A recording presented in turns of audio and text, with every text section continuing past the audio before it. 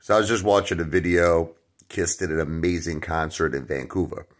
Right after the concert, Gene Simmons was cool enough. I mean, think about it, he's tired. He just did like, he just put all his power, everything he's got. They still do it. They put everything they got. They try really hard into their concerts to, and they succeed.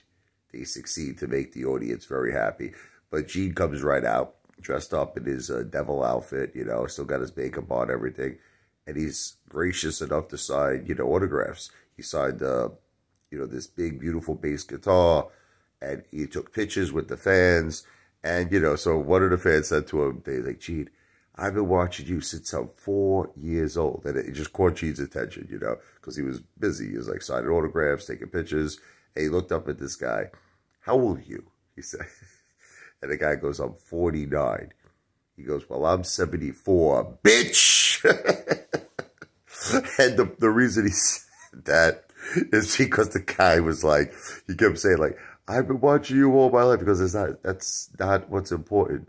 What's important is that we're still out there giving it our all. And people don't realize how much energy it takes, how much power it takes. And you got to give him credit. 74 years old, Gene Simmons is still doing it.